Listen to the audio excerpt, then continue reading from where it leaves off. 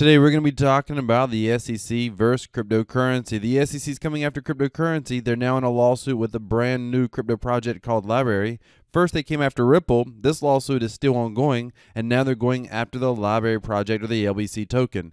This is incredible. We're also going to hear from one attorney who says that this has much farther implications and possibly could include something like Bitcoin down the road. He doesn't rule that out, or it could be catastrophic for cryptocurrency, and enough people are not paying attention to this, ladies and gentlemen. So when you follow me on this channel, I cover a lot of things. I talk about how we can earn more money with cryptocurrency, what are the different ways to be able to do that. I talk about understanding the technology of cryptocurrency and why this technology has a future, and I also like to talk about what the government's doing that is helpful or hurtful to cryptocurrency as a whole. I cover a broad range of topics. Not everyone covers this type of content, but I want you to be in the know. I want you to be prepared, and I want you to have an idea of what this technology is doing, because, ladies and gentlemen, I believe cryptocurrency is the future. I believe this is technology that is going to change the world, and if you believe in that, do me a favor and smash that like button. All right, so let's get into this. Let's quickly look at the LBRY credits token, look at where it's at. Currently trading at 23 cents. Actually, let me refresh this.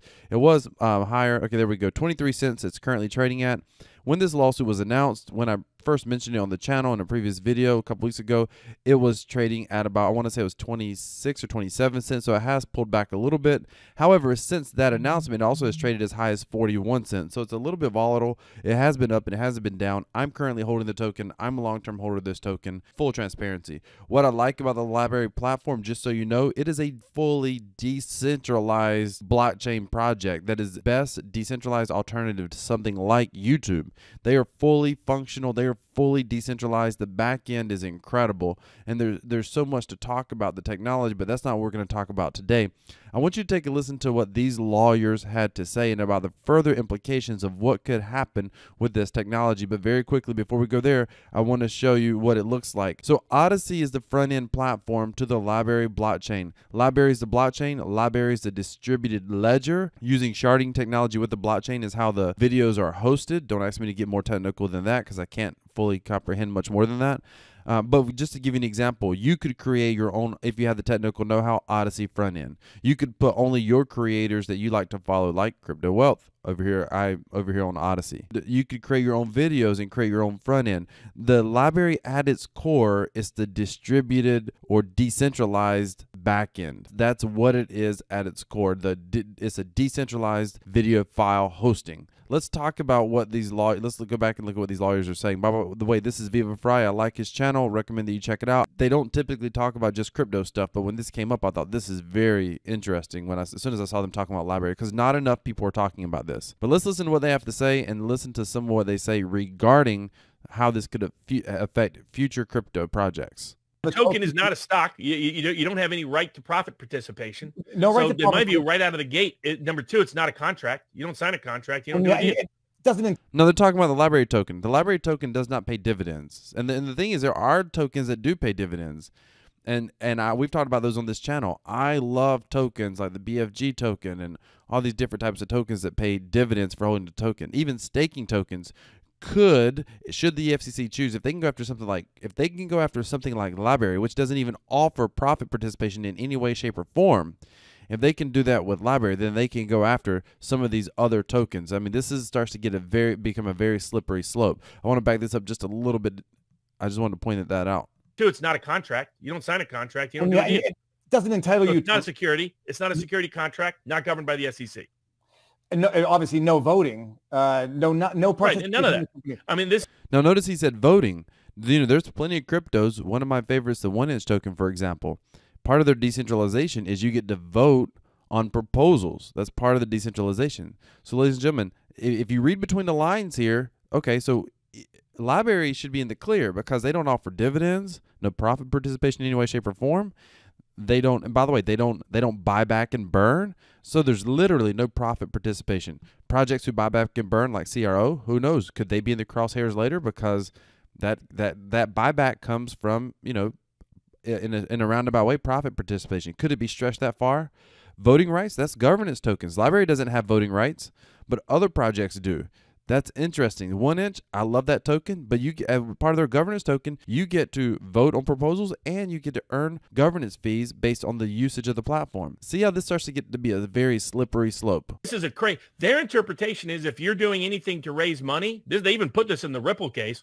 If you sell something, number one, two, that raises money for you, then three, it's a security contract. Well, that covers a ridiculous range of things. So the goal is simply to wipe out any digital currency they don't like. Wipe out any digital currency they don't like. I have been talking about this for years on my channel.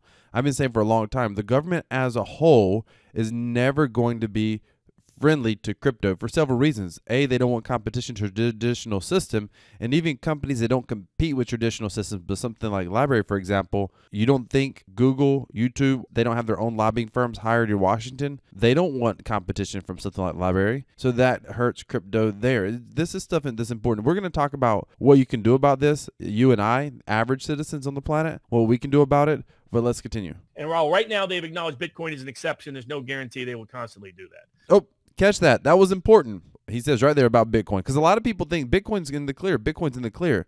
There's no guarantee that Bitcoin stays in the clear. They've acknowledged Bitcoin is an exception. There's no guarantee they will constantly do that. Only the big role of institutional investors is backing them off from that. So he's saying the institutional money for now is backing them off of that. There's no guarantee that Bitcoin's untouchable. And a lot of people think that it is. What they don't cover in this lawsuit, and I'm going to get to one more thing they said here.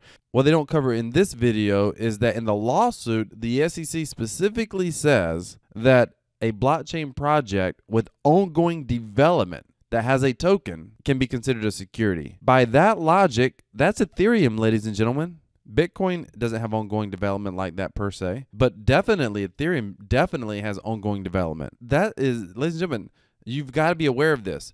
Don't stick your head in the sand. When I say that Bitcoin or cryptocurrency could drop by 50%, 80%, 90%, it's because any day it is possible we could see draconian measures that could limit or put strong regulations on cryptocurrency. And you and I don't have to sell, but if enough big money sells, the whole market can tank. If all of a sudden Elon Musk comes out and says, hey, I love crypto, but it's just not a friendly environment. The government's not letting us doing it. So I'm going to have to sell my crypto. And he sells his Bitcoin.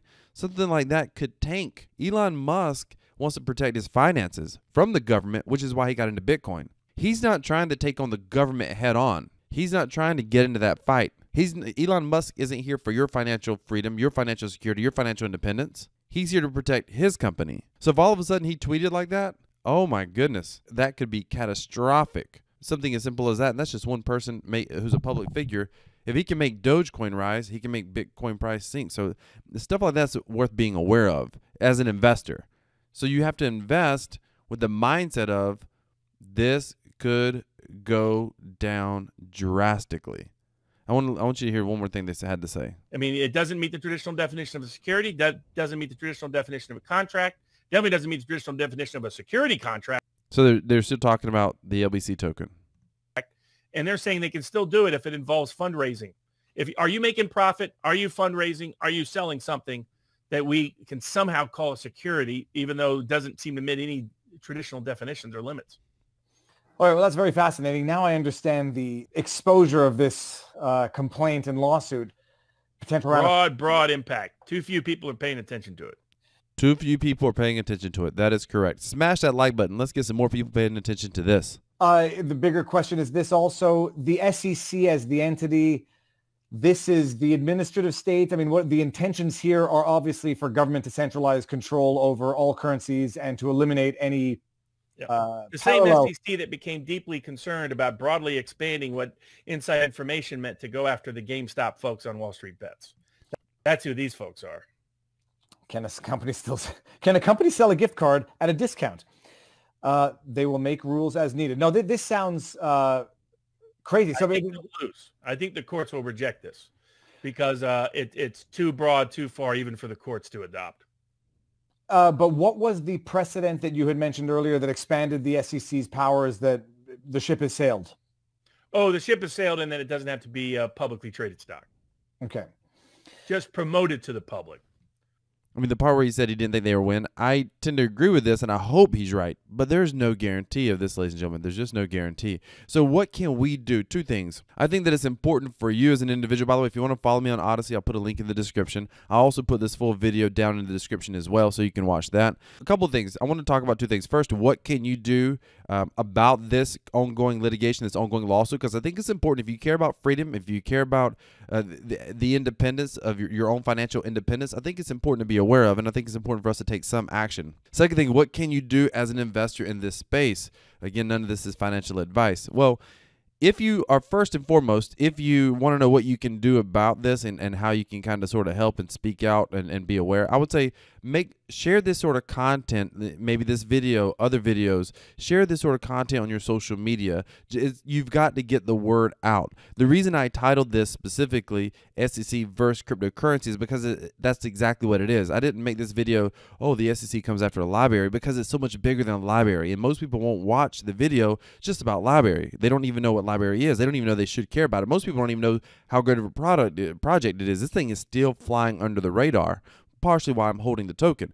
Not financial advice, ladies and gentlemen. Don't take financial advice from a YouTube commentator. That's the worst thing on the planet. Don't do that. As someone who cares about this message, that's the one thing you can do. The second thing is they have a video, Help LBRY Save Crypto. They have a website, Help LBRY Save Crypto. This is an incredible website. Naomi Brockwell did a great video. It's a short video. It's only 8 or 9 minutes. I recommend that you watch it. Come through, just read through this webpage. Sign the petition. The biggest thing here is just to create some awareness. Now, I actually did reach out to the CEO through email, and he did promise me once they win this lawsuit, he'll come on this channel and we'll do a full interview about LBRY and maybe even about the lawsuit, whatever we can legally talk about at that point. So make sure you subscribe to the channel because you're not going to want to miss it. But more importantly, let's get this information out there. Let's find out what's the big deal. What is the SEC actually doing in this case? Come to Help LBRY Save Crypto and find out.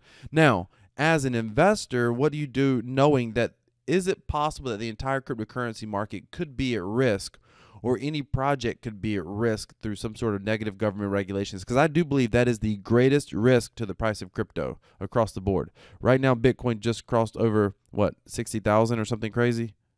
Okay, we're just at 59,000. Bitcoin's over 2,000. Binance is over $500. My trading bots are killing it right now.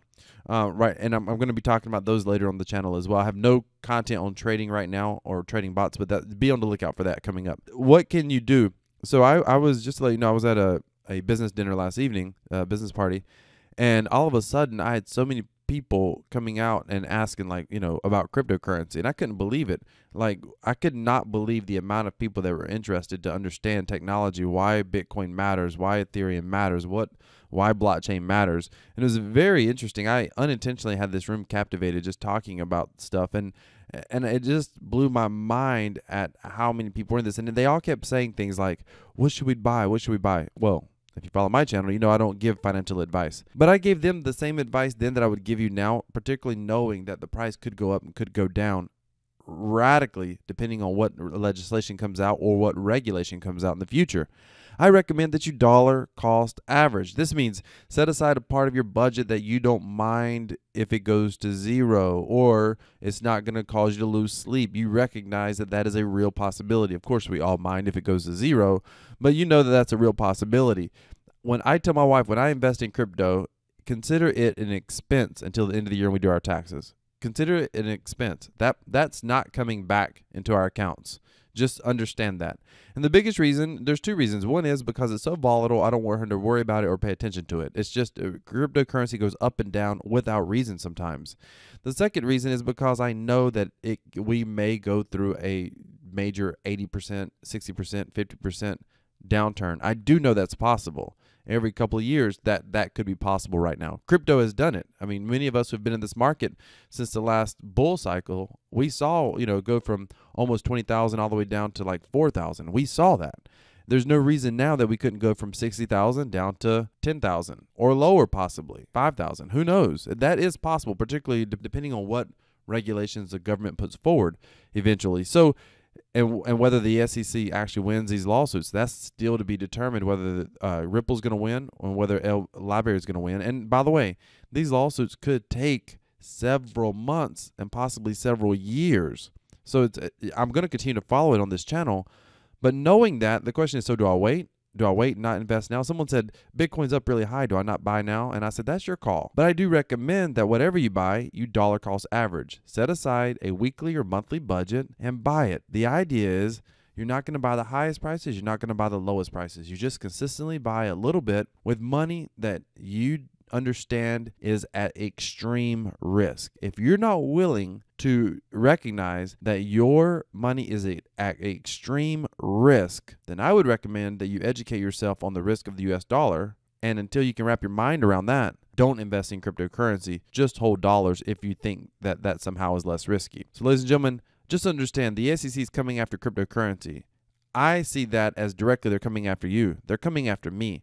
They're coming after our financial freedom. They're coming after our technological revolution, because decentralized cryptocurrency equals freedom. This is Crypto Wealth. I'm out.